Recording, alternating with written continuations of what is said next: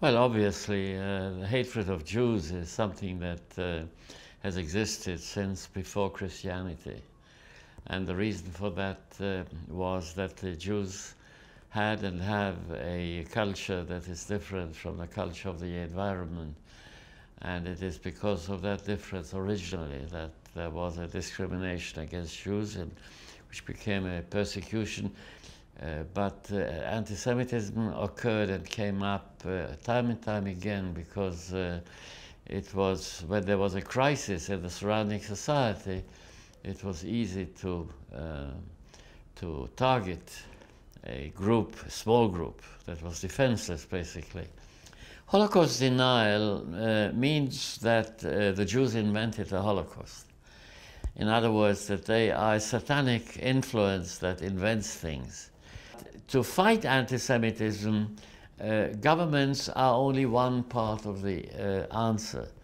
And the other part of the answer is education, is explanation and fact-finding, and a counter-propaganda that will show that anti-Semitism attacks Jews, but never only Jews. It is always part of something that ultimately engulfs the whole society, so that fighting against anti-Semitism within societies is a way of protecting those societies from developments that could seriously harm or even destroy those societies.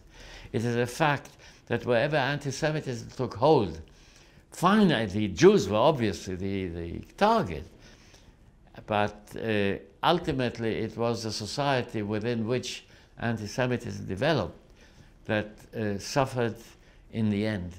Now, this is different in Muslim societies.